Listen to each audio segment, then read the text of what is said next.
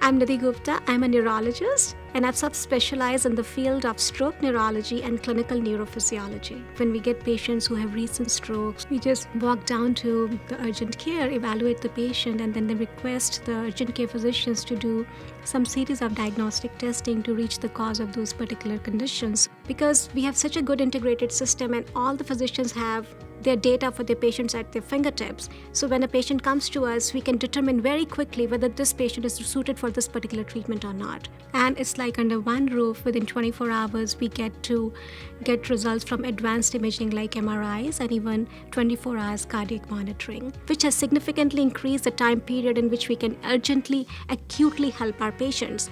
Being a neurologist, we have many patients who have difficulty ambulating, difficulty immobilizing, difficulty driving, and their caregivers help them as much as they can. But it's very difficult for a caregiver to take time off from work all the time and bring the patients for follow-up. And many of the patients, like patients with headaches, patients with seizures, patients with chronic neurodegenerative disorders, are the ones where we actually do not need to do hands-on examination at each visit. By talking to them and by seeing them over a video, over the phone, we are able to understand the progression of the problem, or if a new symptom comes up, and we are able to provide them and guide them further.